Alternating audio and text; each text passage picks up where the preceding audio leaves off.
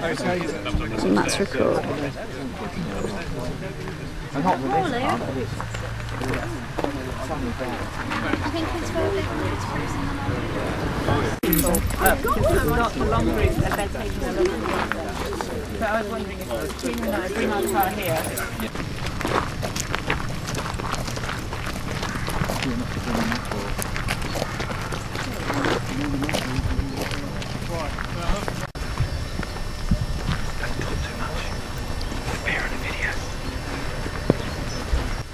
There are one or two little things which are good about that, and one or two things that are nasty about it.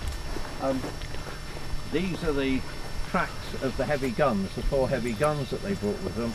They towed them up through to the horizon that you can see, and then they aimed. Their aiming point was Brown Willie, 7 miles distant, and this caused some reasonably uneasy days for the moorland farmers who lived in between. However, there are quite a lot of pot marks on Brown Willie, so one assumes that they were reasonably accurate with their firing.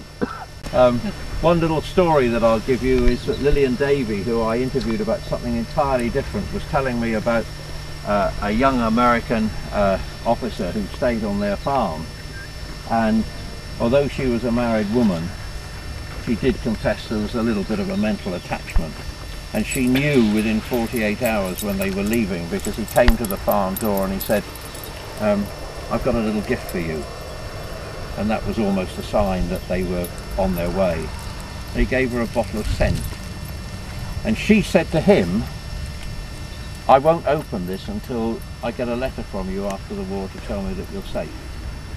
And that letter never arrived, and that bottle of scent was never opened, and it was still on her dressing table the day that she died at the age of 86.